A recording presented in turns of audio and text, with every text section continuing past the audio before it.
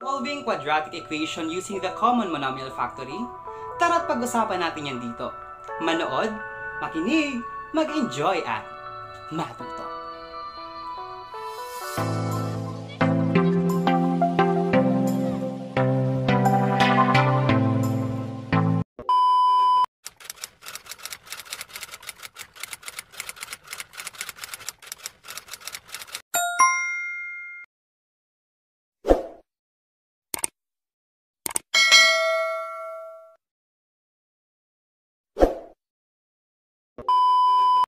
Hi everyone! Welcome sa lesson natin for today. So ngayon pag-uusapan natin kung paano nga ba mag-solve ng quadratic equation. And start natin sa mga factoring methods na alam na natin. To start with, umpisahan natin kay common monomial factoring. But before that, let us get to know first ano nga ba si quadratic equation. Quadratic equation, ito po ang standard form niya. Ax squared plus bx plus c. So, kapag sinabing quadratic, ang highest exponent nun ay 2 or naka-square. Wherein, ang a, b, and c are known numbers, ibig sabihin may mga values yon, and ang a cannot be equal to 0. Take note of that. Ang a cannot be equal to 0. Bakit? Kapag naging 0 si a, 0 times x squared, magiging 0 to, mawawala ito. Kaya nga naging quadratic to, dahil sa kanya, kaya hindi siya pwedeng mawala. Kaya ang a cannot be equal to 0. Ganun. So let's start. Let's use common monomial factoring dito. X squared plus 3x. How do we know ulit na common monomial factoring ay pwedeng apply sa given polynomial or equation? So titignan lang natin yung mga terms. So, ito yung term. First term and second term. May common ba sila? Meron. So, in this case, pareho silang may variable x. Ito may x, ito rin may x. Ito dalawa, ito isa lang. So, paano yun isosolve? Sa common monomial factoring, you have to get first the GCF of the numbers and the variable. In this case, yung number dito ay 1, tapos 3, so wala na yung GCF kasi may 1 na nga doon. For the variable, pipiliin lang natin dito sa dalawa kung alin ang may pinakamababang exponent. So, in this case, etong x, kasi raised to 1 lang siya. So, ito yung magiging GCF natin. So, yung GCF ay nasa labas. Then, i-divide natin itong kada term doon sa GCF na meron tayo. Ganito yun. May dalawang x. Bawasan ng isa na nasa labas. Ilan ang matitira sa loob? Isa na lang. Next. Since wala namang number dito, nakatabi ni x, kopyahin mo lang yung plus 3 sa loob. Ganun yun. Pero kung may number dito, syempre i-divide natin yan dito sa 3. Next. Si x na isa, bawasan ng isang x na nasa labas, wala nang matitira. So therefore, yung 3, solo na lang dyan sa second term. And i-close mo na yung parentheses, equal to 0. Alright. So ganito lang naman ang dagdag na step kapag kukunin natin yung values of x sub 1 and x sub 2. Paghihiwalayin lang natin itong dalawa. Itong mga factors. Yung GCF saka yung remaining factor natin na nakuha. So, paano yun? Itong x dito, equal to 0. Ganito. And this one, yung pangalawang part, equal mo rin sa 0. I-equate natin yung dalawang ito sa 0. So, that's what we have here. X is equal to 0. X plus 3 is equal to 0. Now, itong una, wala na tayong isosolve. Kasi nga, ang value daw ng x ay 0 na. So, wala nang kailangan pang isolve. And that will be our x sub 1. Ang x sub 1 natin ngayon ay 0. Now, let's work on our x sub 2. So, dito yon. So, since kailangan kasi matira dito ay x para makuha sa x sub 2, ang gagawin natin, ililipat natin si positive 3. And that's transposition or yung addition property of equality. So, i-transpose natin yung positive 3. Kapag lumipat yan doon, magiging siyang negative. Diba? So, ganito ang itsura nun. Ayan. So, si x ang natira, naging negative si 3. And 0 minus 3 is just negative 3. Ayan. So, since natira na si x, tapos may value na sa kabila, eto na nga yan ang x sub 2 natin. Ayan. So, the values of x sub 1 is 0, x sub 2 is negative 3.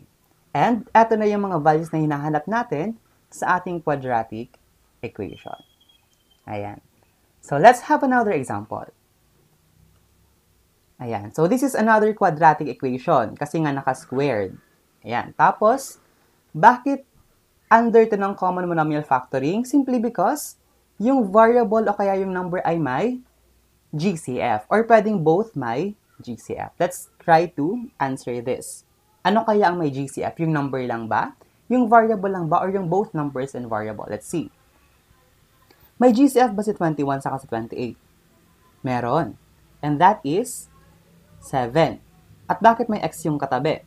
Because yung X din ay may GCF. Kasi nga, may X yung first term, may X yung second term, ibig sabihin may GCF yung variable natin na X. At bakit nakuha yung X lang, hindi yung X squared?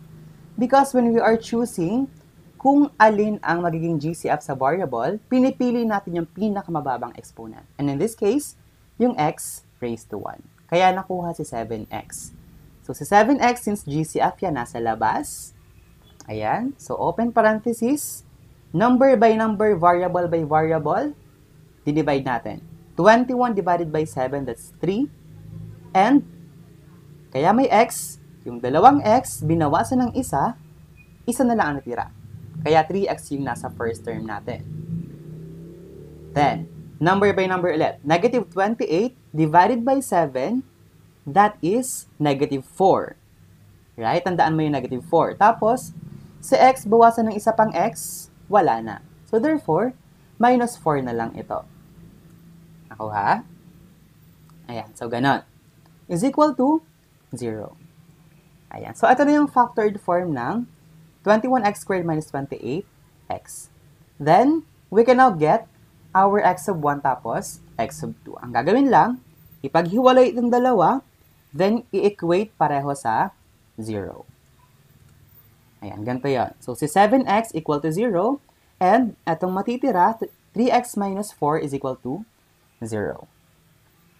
Ayan. So, how do we solve this one? Since may katabi pang number si x, ang gagawin natin is yung multiplication property of equality, or whatever number na katabi ng x, i-divide mo lang yan sa kanya. So, since 7 ang katabi ni x, i-divide natin yan sa 7 atong both side of the equation. Tandaan yon.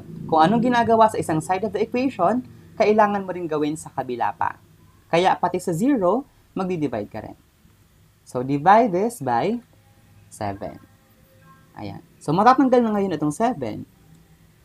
Ayan. Tapos ang matitira, x na lang. X is equal to 0. Now, since x na lang ang natira, tapos may value na sa kabila, this will be our x sub 1. X sub 1 is equal to 0. Ayan. So, let's solve naman for our x sub 2. Ayan. So, ang unang gagawin natin, ang goal nga natin matira yung x, ililipat natin yung negative 4. What will happen kapag tinranspose ang negative 4? Magiging siyang positive 4. And ganito ang itsura nun. So, si 3x natira is equal to 0 plus 4. Kasi nga negative, lumipat, naging positive. Tapos, solve natin to. That is 3x is equal to 4. Ayan. Then, may katabi pa si x. And whatever that number na katabi ng x, para mawala yan, use the MPE or multiplication property of equality or i-divide mo lang ito sa 3. Yung both side of the equation. Ayan. So, matatanggal din dyan yung 3. Matitira ay x na lang.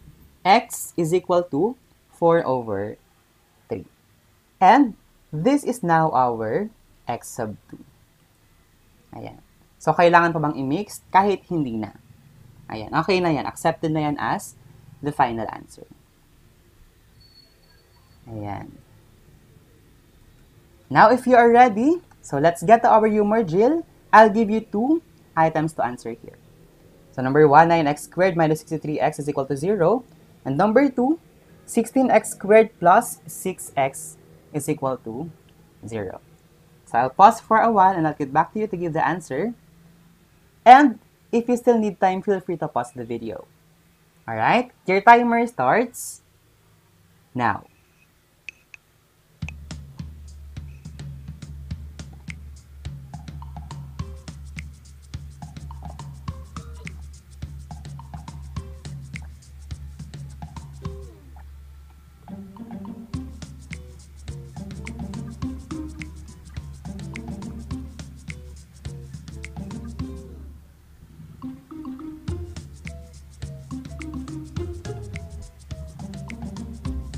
Alright, time's up. So let us now answer this. Number 1.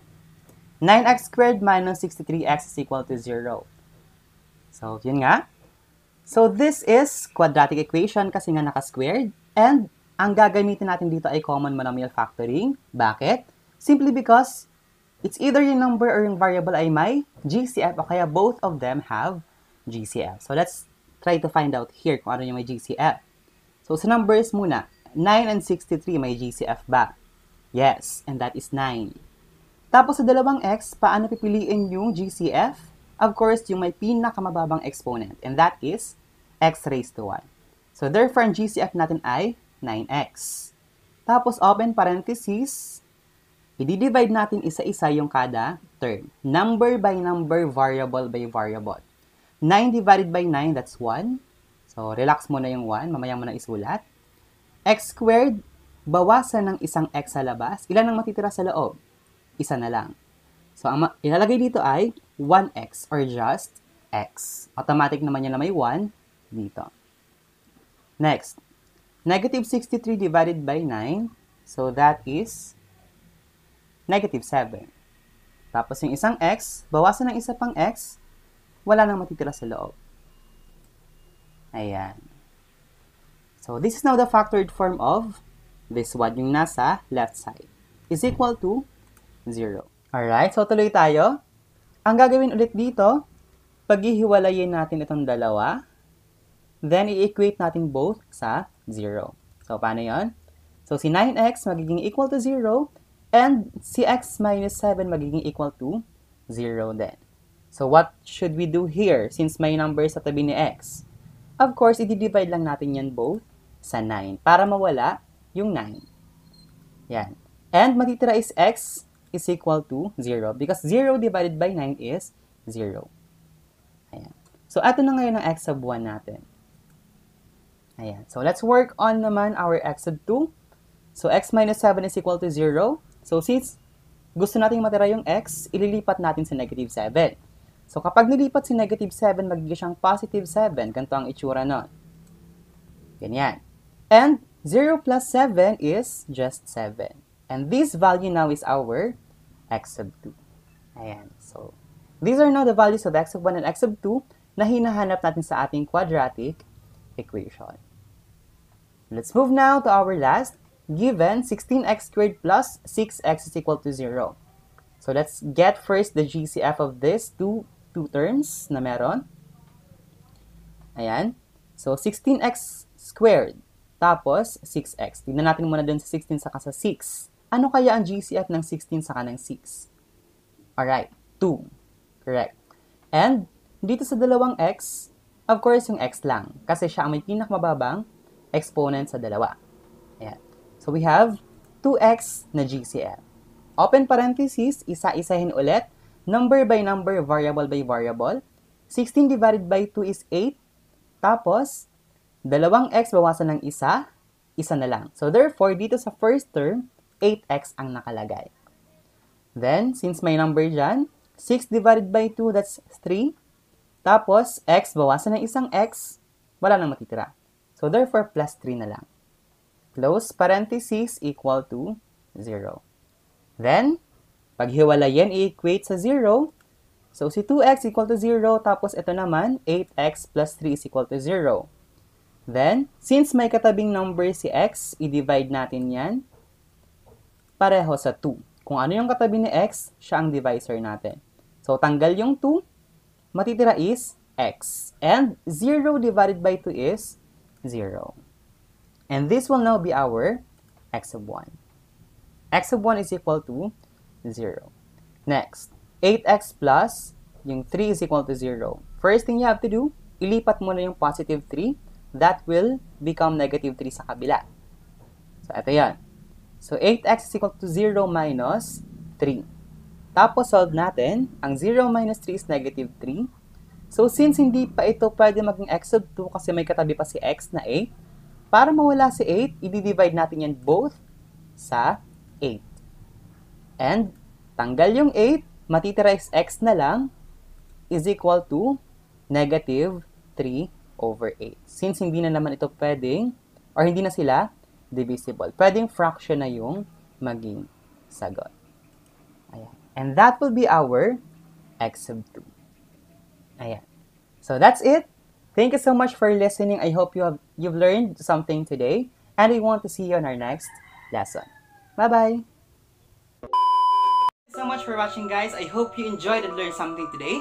And if you did learn, please do share this to your friends who needs this lesson the most. And don't forget also to subscribe and click the notification bell para updated ka rin sa mga latest videos natin i-upload dito sa YouMore PH. Don't forget that you deserve more. You can learn more. And you can be more. #YouMorePH. Bye-bye! See you in our next video.